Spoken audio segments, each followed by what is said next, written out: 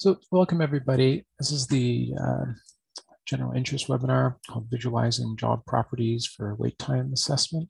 So this is part of the SharkNet General Interest webinar series, about an hour presentation that happens every 2 weeks on Wednesdays, where staff kind of come up with an idea of some things that are happening that might be valuable for researchers to know. So this session is actually inspired by the last general interest webinar where Jinhui presented on using Jupyter Lab and different notebook strategies from the compute systems. So my name is James Desjardins. I work on the National Scheduler team. I often support researchers who are experiencing wait times that are unpredictable. But I also do a lot of assessment in the background of accounts that are experiencing wait times for perhaps unexpected and often unexplained reasons. And in doing those assessments, we often use various notebooks and a couple of Python packages that we're developing now. But we've typically been doing it on sort of engineered data structures that we have in the background and a specific virtual machine for doing it. And it's been my intention for a long time to try and build some notebooks that I could use directly on the clusters, querying the live scheduler to be using the very sort of current state of the system to do these assessments. But the other thing that I really wanted to do with that is if I'm running these assessments on the compute clusters themselves, an interactive job, I'd be doing it exactly like the research community would need to do it. So what I've done in the past little while since being inspired by Jinhui is I created a little notebook, and I've taken some of the tools that we usually use on the specific machines using other data structures to assess these wait times. And I've started modifying it so that researchers can just do these assessments themselves from an interactive job on the cluster. So this presentation is, it's basically about the kind of assessment that we do, looking at job properties. Now, I would love to go further into detail about sort of an explicit documented series of assessment criteria to go through.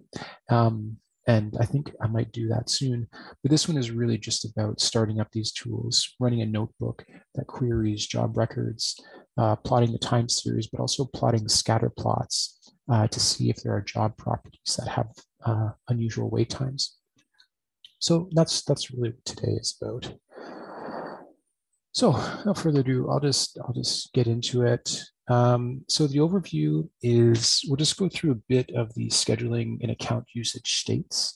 So we'll be talking about how accounts achieve throughput and what the expected throughput is, and how we visualize sort of the expected throughput. And with the expected throughput, an account can end up in different states where it's way above its expected usage, or it's below its expected usage, but trying to get things and experiencing wait times. And we refer to those as pain states. Those are really the states that all of these tools are designed to, first of all, identify, but now kind of get into the nitty-gritty about assessing why that pain is happening. So what we're really looking to do is establish common ways to assess unexpected wait times. So some wait times are completely expected. If your account has a specific throughput or a target share, regardless of how many resources you have queued in the scheduler queue, you can only run a certain amount at a time, in theory, in order for there to be fair share. Then we'll talk about what's called the show jobs notebook and the repository that it's at. And then finally, we'll go over running the notebook, particularly from the interactive job that's right on the cluster. Okay, so measuring the job usage and the queue load. So jobs request a reservation of a set of resources. And the jobs request reserve during runtime and sit pending during a queue time.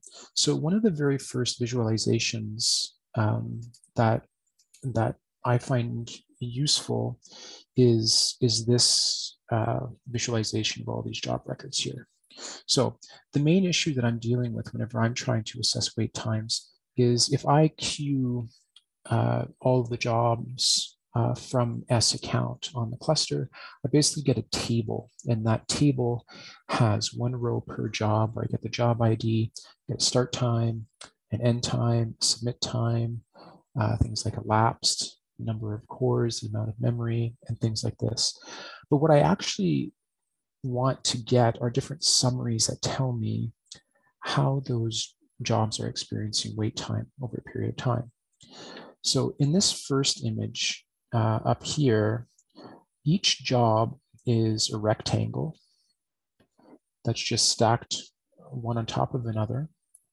The gray areas correspond to the period of time. So the x-axis is date time. The gray areas correspond to the period of time that a job waited in the queue. The green area corresponds to the period of time that a job was running. And then the blue area afterwards corresponds to the amount of time that was reserved that's left over after the job ends.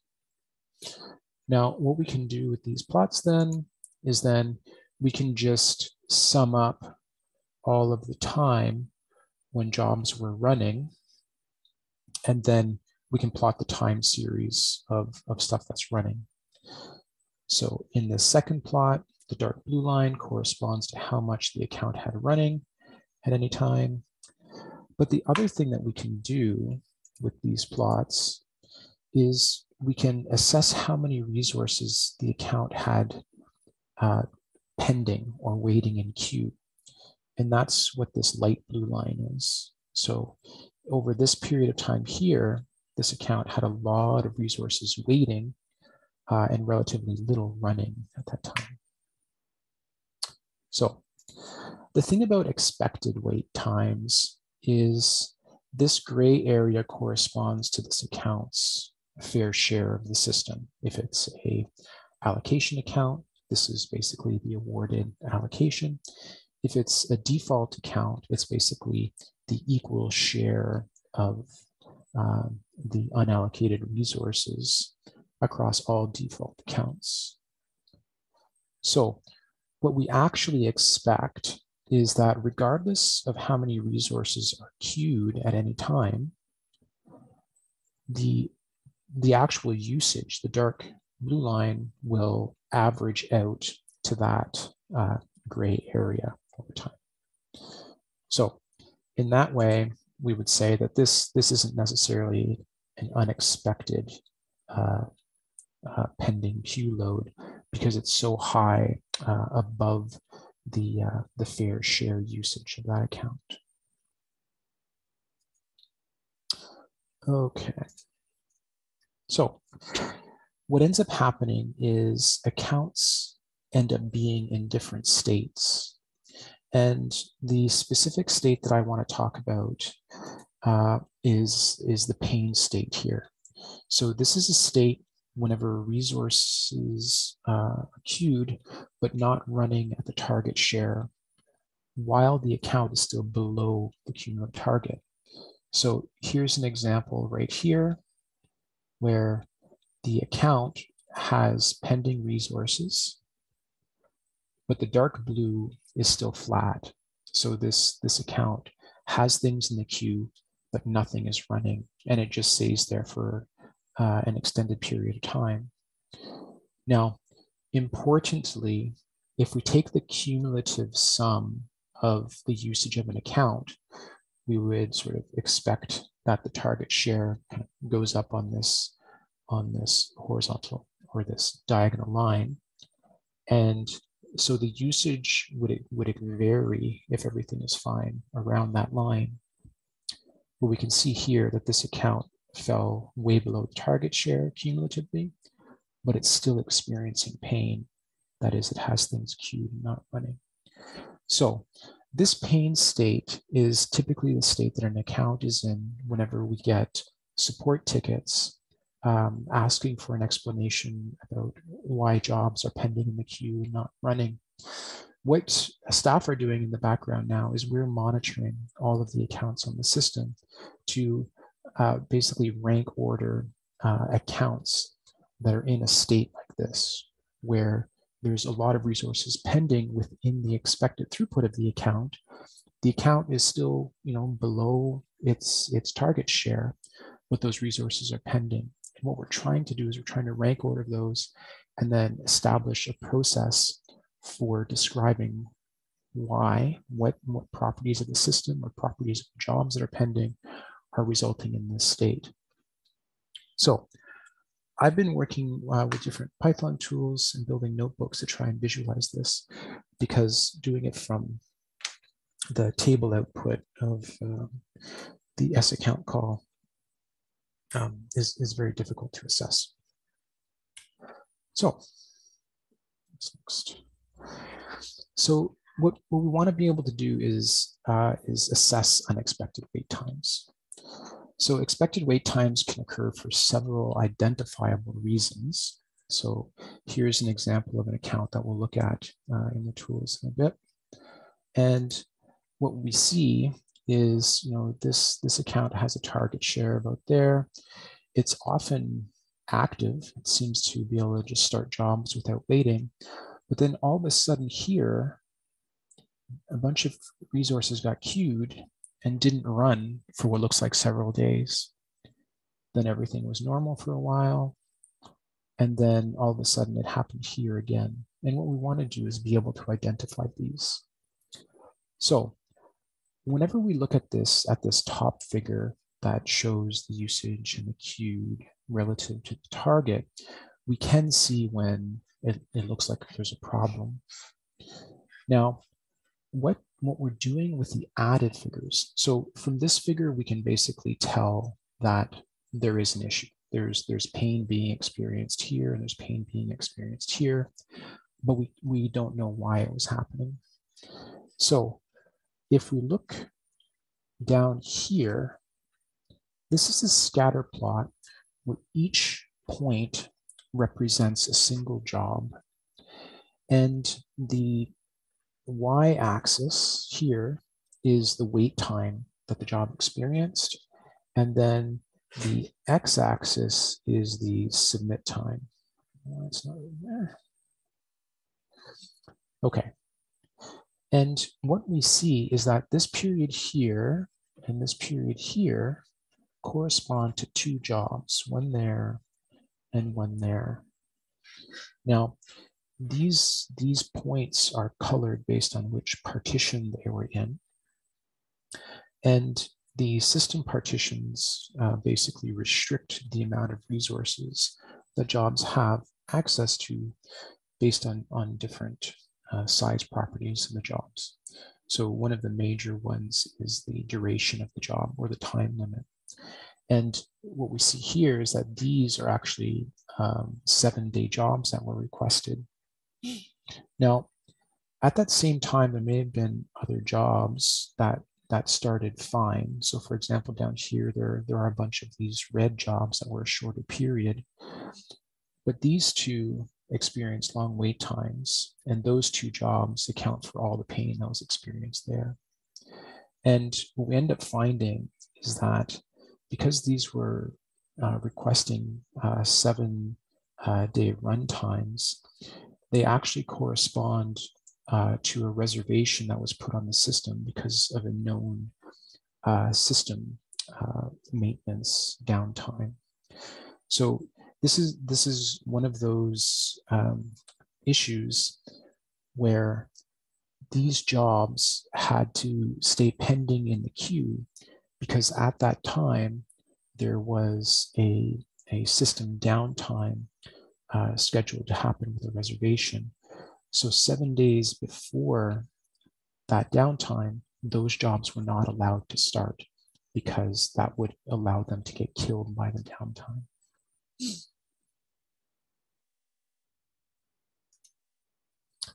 No.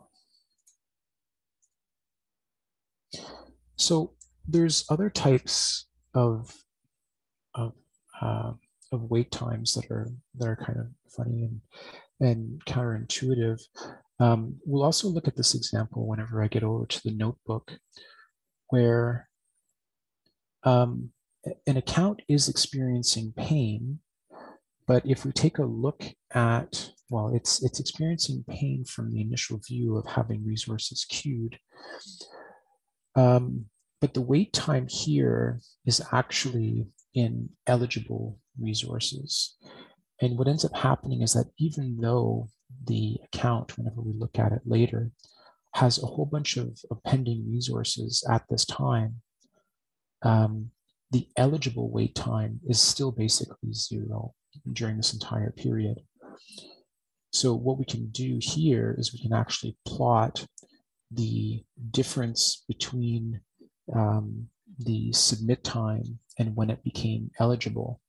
And then what we see here is that the population of jobs typically had an eligible delay in sort of a distribution of values up to 50 hours. So the way that these jobs were submitted, either through arrays or dependencies, would result in these big cereal farms to have jobs that would not be eligible for up to 2 days at a time.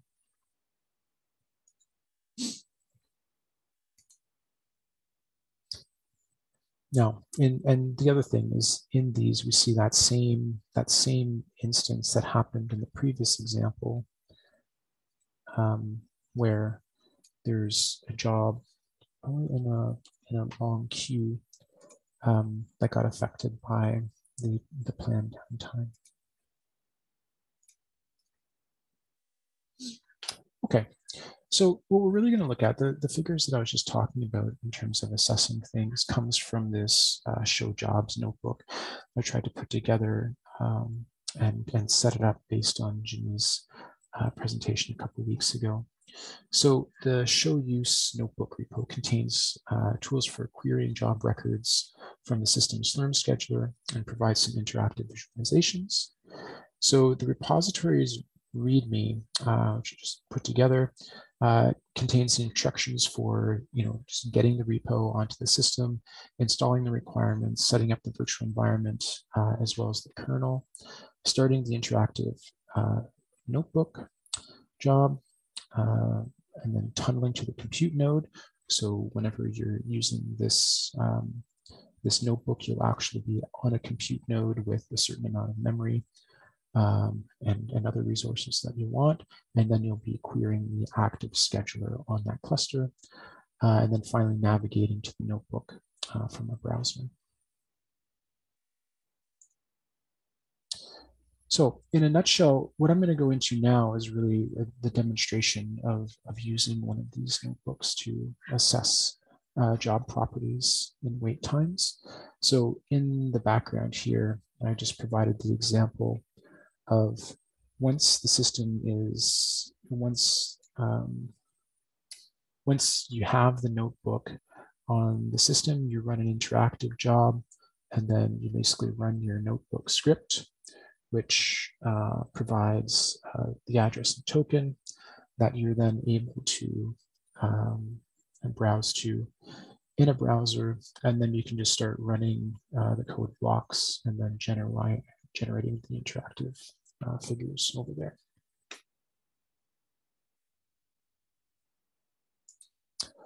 So I think what I'll do now is I will just bring up, what I'll do now is I will bring over a couple of examples of this. So here we have now the interactive, this is the actual show jobs notebook. It starts off with just loading importers. So it uses ViewClus package that the data analytics national team in the Alliance is working on. A couple other things. It sets some parameters. So basically we end up querying an account name over a period of time. Whenever it's measuring the usage, it's doing it in core equivalence, which is basically the billing metric for usage on the system. And then you also provide the basically the target share that the account has. This command here will then just create the jobs data frame. The jobs data frame is really, it's just the sort of the formatted table that we see whenever you do a call of saccount on the system, and it's just in a pandas data frame. So there's some engineered variables like the eligible delta hours, which is the difference between when a job was submitted and when it became eligible. But you have all of the things like the job ID, the start and the end time, and the time limit. And then eventually there's other things like the number of cores, the amount of memory, etc. So we also provide a couple things, so we can then just save these job records to data frames. And what I'm going through the process of doing is basically creating examples of certain types of account states for usage, and then including them there. So I think right now I have an instance open where there's dependencies for the jobs. So if I just ran that, showed them, and then you can also just read the specific job data frames from a pickle file that's saved.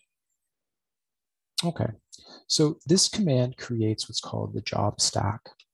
The job stack is the figure that we were looking at before, where each job, rather than just being a line in a table, is presented as a rectangular object. And we can zoom into this, corresponding to when it was submitted and then when it ran. So we can take a look at little chunks of time here. So over this period of time, so on June 15th, several jobs were submitted at the same time. They all became pending. And then what you see here in basically a dependent farm, one job started. So this job goes green, it ends, and then the next one is able to start, and then that ends, the next one's able to start. So although there are a whole bunch of jobs in queue at this time, the way that each job starts after the previous one ends is a good indication that these had dependencies on each other and weren't actually eligible to run at the beginning. Now, and then at the end, there's some kind of cancellation where the rest of the jobs end. This sort of thing can also be an issue. For example, if the account storage quota got exceeded and then the rest of the jobs just start and end, or a file system problem, things like that. So this view of, basically when the jobs were submitted and when they ran over the entire allocation period, we can get we can just get a visualization of when things happened, how long things took. Sure. And then we can also see the periods of time when there was a lot waiting and when there were things running. So if I take a closer look in here, we can see a lot gets submitted. And then as these jobs run, and they sort of run at about the rate of the account's allocation, that's taking more and more jobs out of the queue until eventually they just drop off, and then it tails off. So if we look at the cumulative sum of these jobs, we get a figure that looks like this. So if the account had basically been running its allocation the entire time, the blue line would follow this diagonal target share. But early on, around, we'll say May here, the usage sort of dropped away from the target, and then it was doing a bit of catching up again over here. Now, although it looks like this account had been experiencing a lot of wait times, even though it was below the target share of the system, if we look at a scatter plot here of all of the jobs, in this figure, we're plotting, so this is the actual eligible wait time. So how long a job waited once it was eligible in hours. And then what we see is that, since May, whenever this account kind of started looking like it was a problem, the eligible wait times were actually 0 the entire time. So this sort of account ends up kind of not being flagged unless it was accidental, that basically these resources are waiting because the resources are actually in not eligible state, so queued dependently in some way. Now, this notebook is designed to try and be able to plot any variables of the job records. So the most valuable way that I've been finding is plotting the color as the partition that it was deployed to, plotting the wait time on the y-axis, and then keeping the actual submit time as the x so that we can relate it back to the actual pane durations that we saw above. But the notebook is intended to be that you can sort of build scatter plots out of any properties or combinations of job properties that you want. For example, this second one here is an initial draft of what's called the memory delta. So the memory delta is the amount of memory that was requested by the job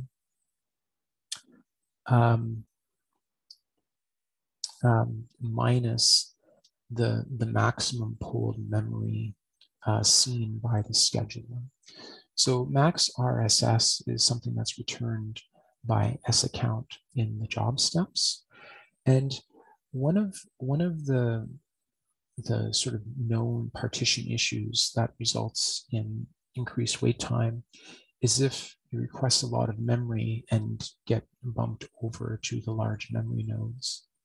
Now, if this were the case, so for example, if all of these jobs had long wait times, this would also mean that perhaps what you can do is you can reduce the amount of memory that those jobs were asking for, because the y-axis in this figure corresponds to how much over requesting of memory happened in those jobs.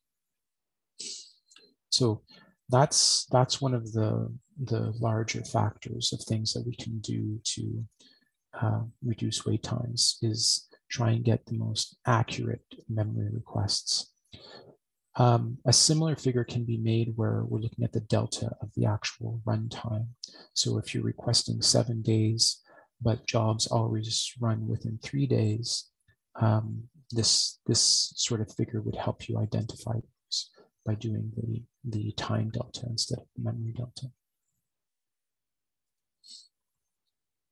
And then down at the bottom is just the eligible delta. So plotting how long jobs were in the queue but not eligible to run. So I think maybe what I will do here is, I think I'll just give an example of running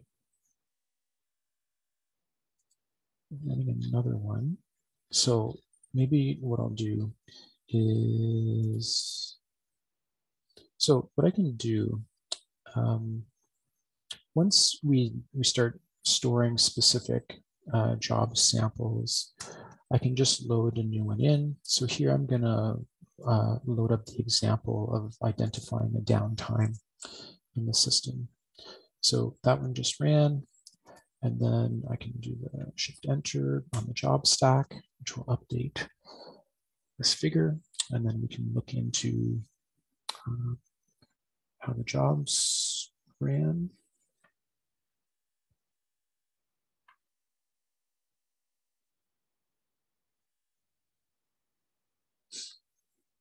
Yep. So just looking at the question in chat, so the memory delta plot shows deltas between memory asked, memory used after the jobs have run.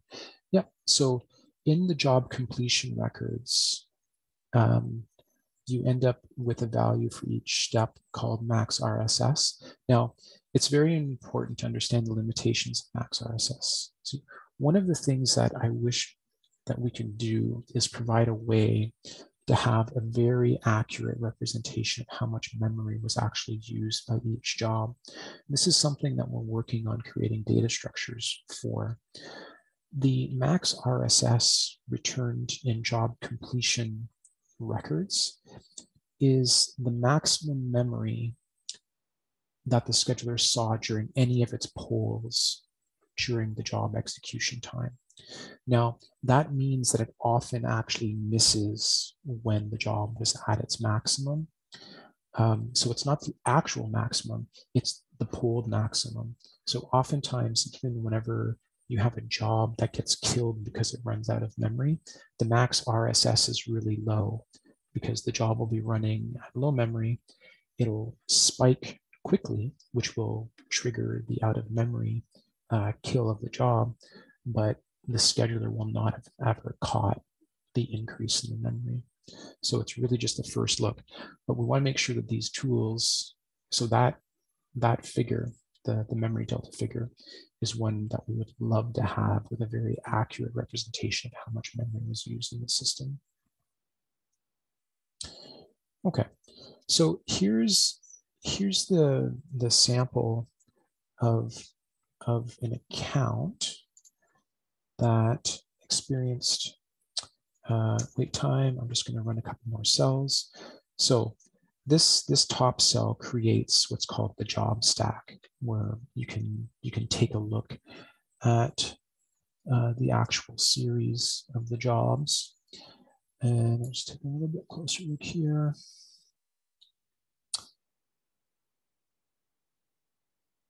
And there's two problem areas. There's one over here and then one over there, I think. And so this is another thing that happens frequently. We have a bunch of jobs that are all running in short periods of time, but then all of a sudden you get one that takes a very long time. And this is often what causes confusion. Let me just take a close look here. Right. So this is one of those situations where a whole bunch of jobs are submitted here, and then they start running and ending in a regular interval, but then all of a sudden there's a very long wait time for one of the jobs. And this is a bit confusing. So the next block, what this one does is it actually calculates the usage time series as well as the queued time series, so that you can then plot this, what's called the instaplot. So it's the instantaneous usage and queued resources at any time. So because this one had a huge burst, it's kind of hard to see. Yeah, so this is a job that had a very unexpected wait time over here around June 23rd, which is actually related to a known downtime that impacted this account because the time requests were very long. So the job couldn't start as of 7 days before the reservation was happening. So what we can do here is we can then, now that we have this example of the jobs data frame for the downtime sample, we can then just run this scatter plot.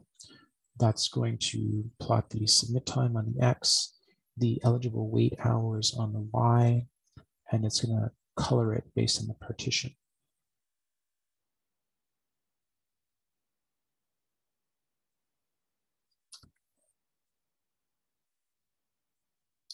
So this one, we tend to know, and if we look in the histograms, we're looking for if there's anything noticeable about the jobs that end up being higher on the y-axis. Oftentimes what we find is that this will be a partition, either one of the largest partitions in terms of duration. So that's what the B4 corresponds to in this case. So this one is also requesting a single node. I don't know if I have the CPUs in there yet.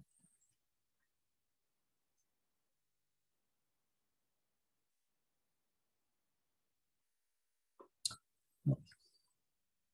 Okay. So if you aren't using samples, if you go and you get this notebook, typically what happens is you find a period of time where your account is you have a wait time. It's difficult, so you just going to clear this output because it tends to cause delays.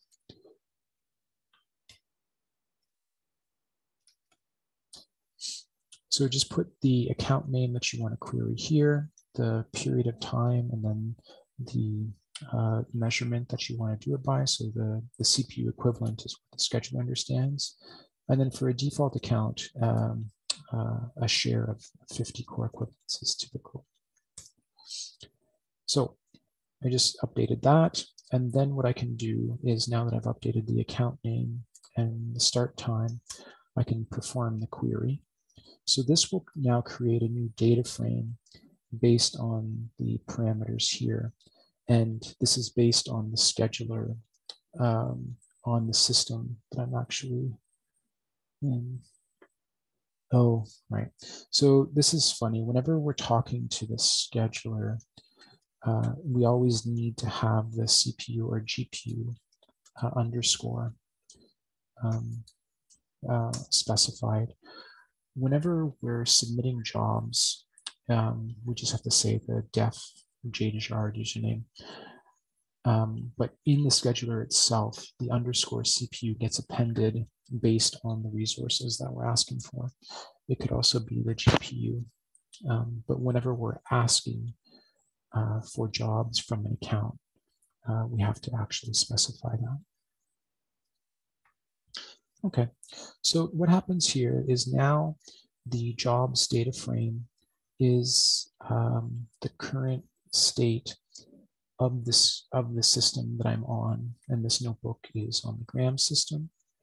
So I can just run this to get a view of the table, so I can see when I've submitted the jobs. And that's just a view of the table that's sort of augmented from what we would see in the terminal with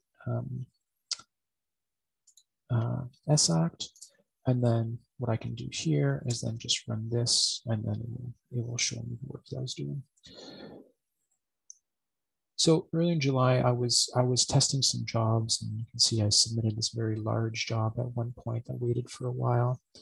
But let's just look at what I was doing in the last couple of days. We can basically see this was me testing these jobs, these interactive jobs, for running this process with 1 hour interactive jobs. It would pretty much start right away.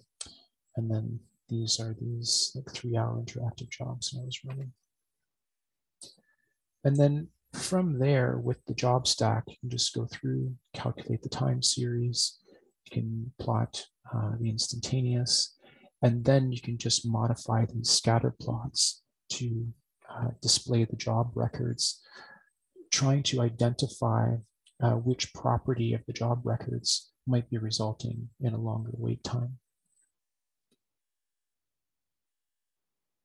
Now, I think the only other thing that I would like to demonstrate is just the extension from Jin Wee's presentation on on how we actually go about doing this. So at this point, if anybody has any questions about the assessment type, we can do that. And then I'll just go into actually starting up this notebook so that people can see the process for doing that. Okay, so I'm just gonna use the actual setup from the Git repository here, and then bring up a new terminal. So the setup really involves going to the cluster, going to the project directory for the account name, cloning the repo, and then going into that directory. So you load the couple modules like the Python, and then you create the virtual environment, source it, and then this is just explicitly installing the dependencies for running this. And then we actually create here the Python kernel for doing the show jobs notebook. This last part, and this is documented in the Jupyter wiki page for the Alliance for Compute Canada, about creating the interactive notebook, or basically the notebook script for the interactive job, making it executable. So once you do this once, after that, it's just a matter of doing this interactive job. So what I'm going to do is I'm just going to go through this process.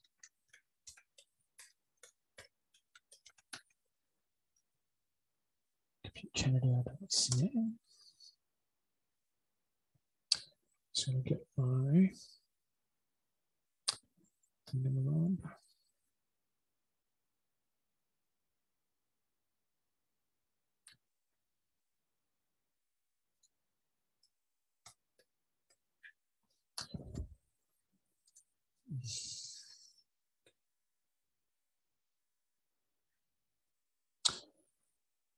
Right, okay, and I'll go to my project directory, and then jobs. So in here is where I have all this. Oh yeah, so can we see jobs that have not run yet on the graphs in these notebooks? Yes, so this is one of the main reasons why I want to move the entire assessment process that we do. Typically, other data structures that we use for staff in the background are job completion records. But oftentimes what we want to know is the state of currently running or currently pending jobs. And we're building some new data structures that track that sort of thing. But whenever we go onto the cluster itself, we schedule and we query the live scheduler, what the jobs data frame contain the current pending and running jobs as well. So oftentimes there's a different interpretation of the period of time when you do the query, that the time series will actually show what's basically called the horizon of all the usage. That if you have a bunch of jobs pending, it will show if all of those pending resources start right whenever you queued, how long their time requests would take to run out. Same thing as currently pending jobs. The pending jobs at the time of when you queried it would show how long or what kind of usage is in the future if everything runs until its requested runtime.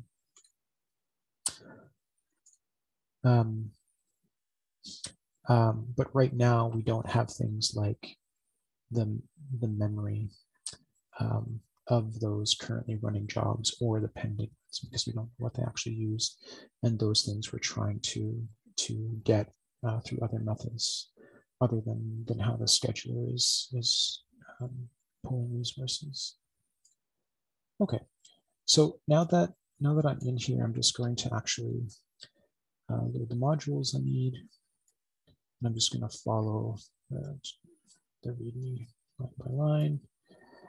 I have this virtual environment, I'm going to source it, and then I'm going to start this interactive job.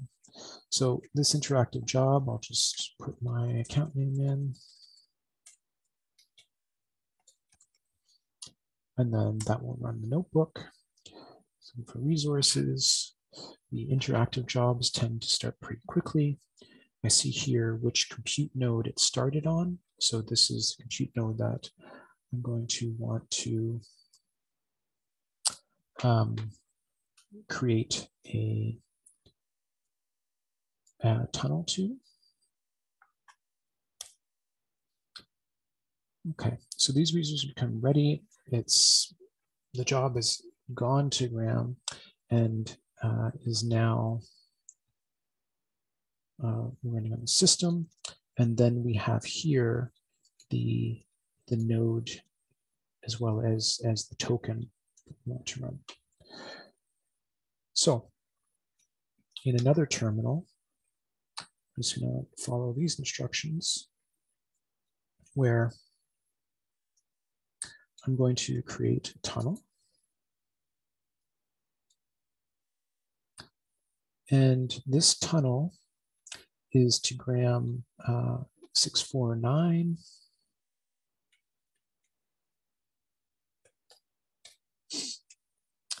via 888.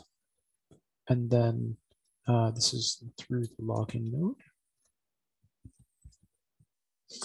So now that that's running, so in this terminal, we have the interactive job that's running the notebook.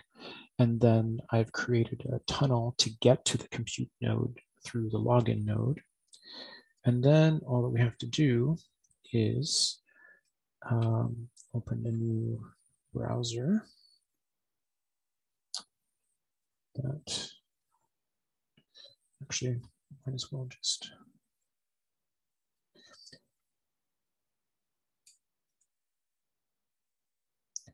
so we're going to go through the local host. Just over here. And then we're going to follow it to this token, which is notebook.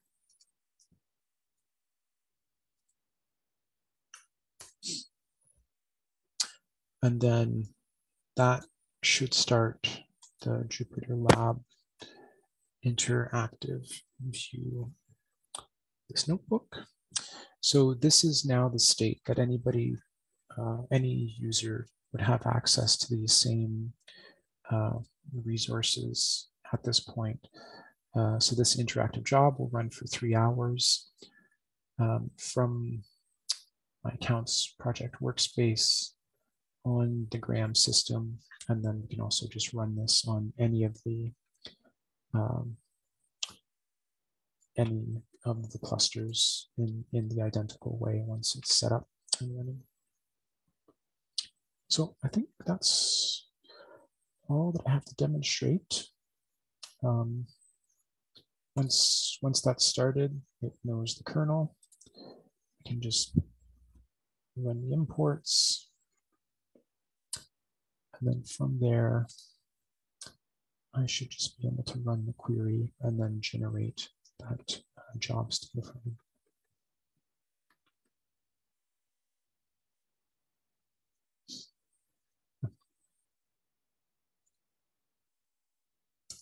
So I can just go through this again, but this part I've already demonstrated.